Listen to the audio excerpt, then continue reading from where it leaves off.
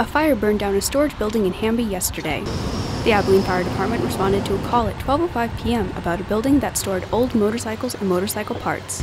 Deputy Fire Marshal Jeremy Williams said the department sent 10 pieces of equipment to Jones County and was there for about 3 hours. After initially checking the building to ensure nobody was inside, firefighters decided to not risk the safety of their men and allowed the building to burn to the ground. AFD put out grass fires in a number of vehicles that had also caught fire. There were no injuries, but the building was a total loss. Jones County Sheriff's Department is still investigating the cause of the fire.